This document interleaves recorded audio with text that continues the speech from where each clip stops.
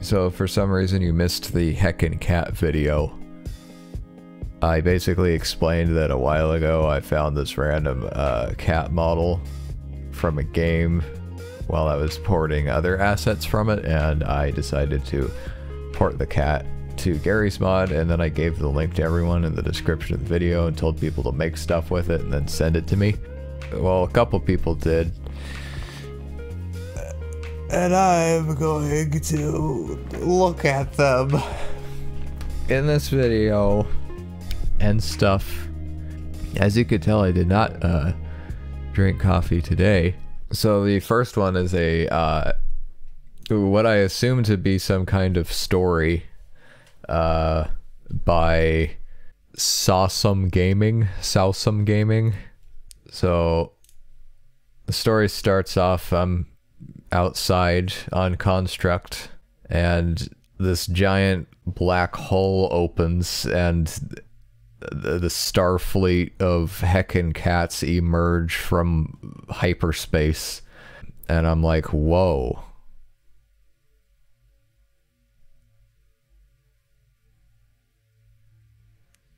That's not good. So then apparently I run inside to where Marvel was, you know, doing what he usually does on a nice Sunday morning, stacking some explosive barrels and lining up his rare vintage collection of vending machines.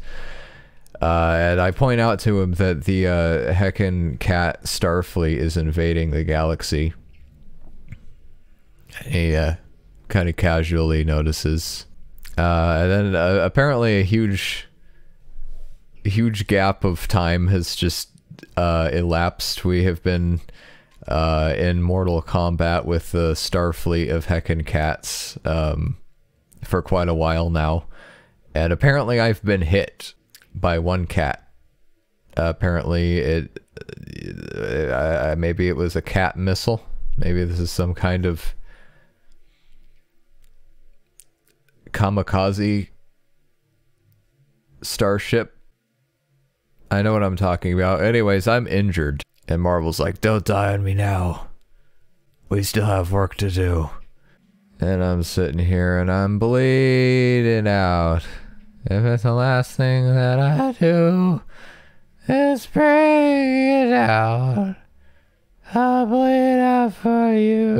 So, Marvel's like, no, I will avenge you. And then I'm like, not dead yet, in kind of a dazed confusion. Like, Marvel's over here being melodramatic, and I'm like, but I'm still alive.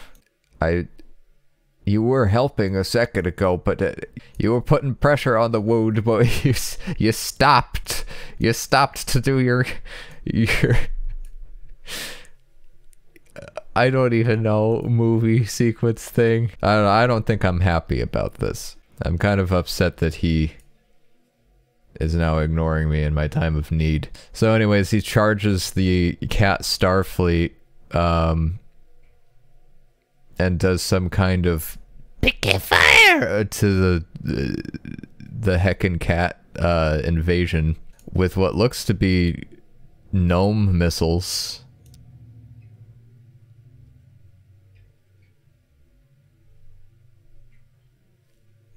I didn't know Marvel could do that. But this is part of the official Deadwater lore now.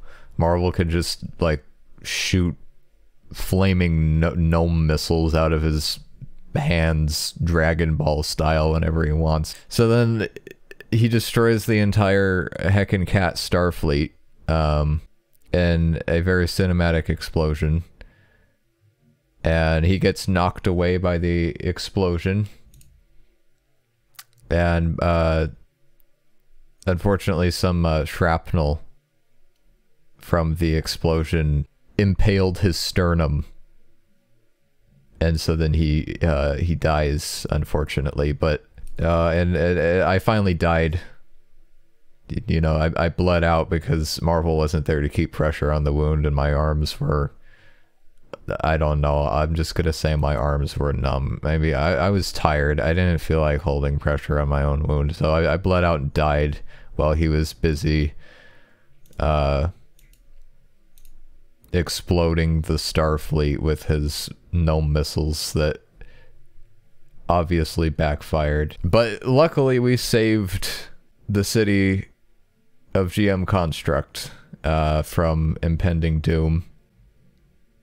Our heroic sacrifices will be remembered, I guess. I don't know where Mahogany was during all this. I'm sure he was probably sitting inside somewhere eating ramen while watching TV or something, blissfully unaware of the chaos outside.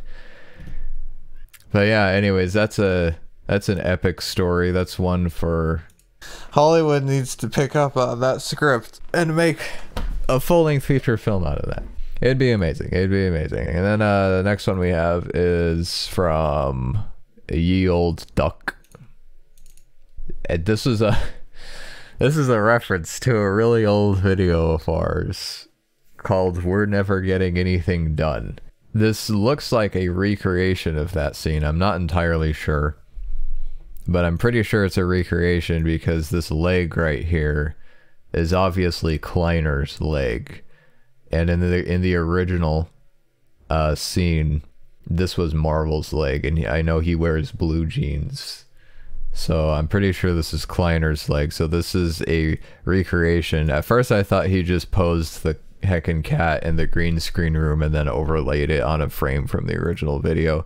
But I'm pretty sure this is a recreation, which is pretty dang impressive because this is so close to what I remember the original looking like that I thought this actually was a frame from the video. Maybe it is. Maybe it is. Maybe I'm just having a bad memory, but I'm pretty certain this is a recreation. But yeah, in their original video, during this part, in real life, Marvel's nephew is like interrupting the recording. So Mahogany was like making this song about Marvel's nephew interrupting the recording, and I was like animating it in machinima form as he told the story. There's this one part where Marvel's like, "Midas, drop the kid's toy, dude," and Midas is the name of his dog. So yeah, this was the kid's toy in the original video. Midas, drop the kid's toy, dude. Midas, again being deeply offended by Marvel, goes to play with his nephew, who was also deeply offended by Marvel. In this case, he turns around and the Heckin Cat's there, so this is like an alternate dimension version, which is funny. I swear I'm not being sarcastic about any of this. I'm just really tired, so everything just sounds like I'm having sarcastic undertones to everything, but I'm not.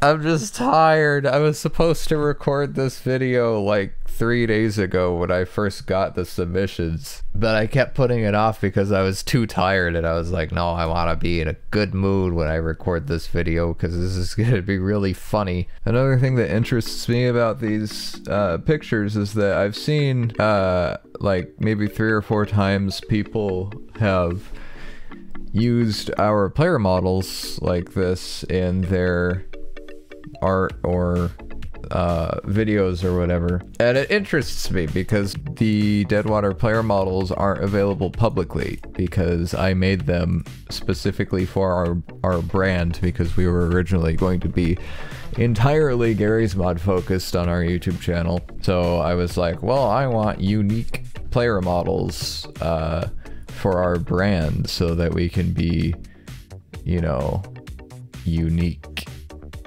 and original and stuff. So then that's when I made the Jango Fett in a suit, and the maybe if I wear this shirt, Spider-Man for Marvel. And I made one for Mahogany originally too, but he didn't like it for a number of reasons, so he stopped using it. Yeah, so since I made those, they aren't available publicly. So in fan pictures like this, people basically recreate our player models in kind of a hacky way, and I'm not like mad about it or anything. I think it's cool, and I actually want to know how they do it, because I'm assuming what they did is just use the model inflation tool and then just shrink the original model's head, and then get, like in this case, the hostage model from Counter-Strike, shrink its head down to 0%, and then get the Spider-Man model and then shrink its entire body down to nothing except the head, and then pop it into the socket where the hostage's head used to be.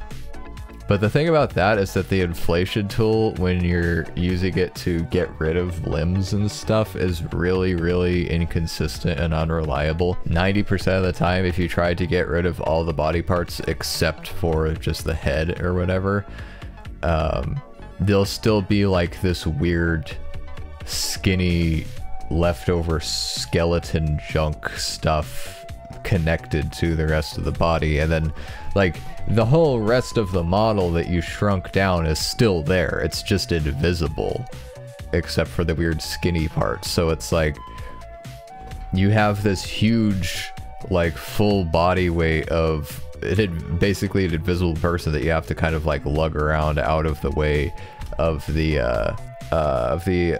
actual model that you're trying to connect it to, which is a huge pain. But from what I could see in these pictures, they seem to do it in a much cleaner way than that somehow. And I actually want to know how they do that, because that would actually be really helpful in machinimas. But yeah, I think that's actually really cool that people can do that, and make their own like recreations of our official models. I don't think they used the shrinking method that I was describing, because when you shrink a character's body down, like Spider-Man here for instance, when you shrink his chest down to nothing, his neck, a little bit of his neck shrinks down along with it. So normally this whole neck right here would be really, really skinny and thin down towards the bottom here at the collar. So I don't think they used that method. None of this is probably interesting to any of you, but it's interesting to me because I do source modding and stuff, so I'm interested in how they recreate our stuff like that. I actually kind of wanted to release our models publicly, but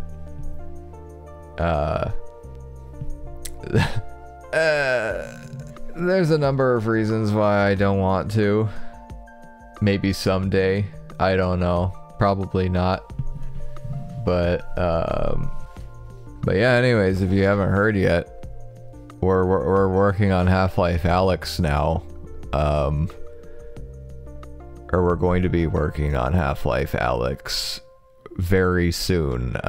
Tomorrow, in fact, we're going to start work on Half-Life Alyx by a bot. So yeah, that's gonna be interesting. It's probably gonna take a while, so we probably won't be uploading on the main channel very much for a while until that's done. Mahogany still hasn't actually finished Half-Life Alyx yet, by the way. We kind of just gave up.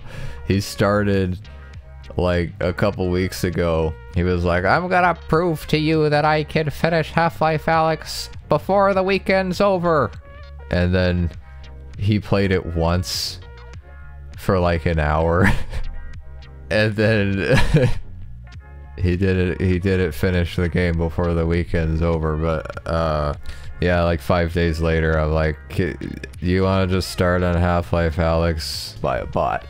And he's like, okay, yeah, we can do that. And now he's probably gonna write an angry comment on this video and like rant about how he has a good excuse, which I'm sure he did. He said that the reason why he didn't finish it was because he was having problems with his headset, and something about like he had to restart the game every time there was a level transition, which, I mean, that's not that big of a deal in my opinion, because the levels in Half-Life Alyx are pretty dang long, so It's not that bad. If there was a loading screen like every 10 minutes like in the original Half-Life or Half-Life 2, I could understand. But the levels in Half-Life Alyx take a pretty long time to finish, so...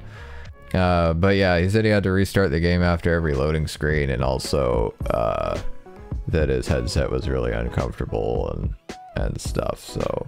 I'm sure it was reasonable.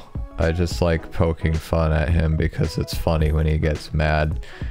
But like, for real though, I don't think he's ever gonna finish playing the game. He should really, like, Mahogany, if you're listening to this, which I'm sure you are, you really need to just like go watch a playthrough of it or something at this point. Because really, like, if you're not enjoying it at this point, you're probably not gonna enjoy it at any point.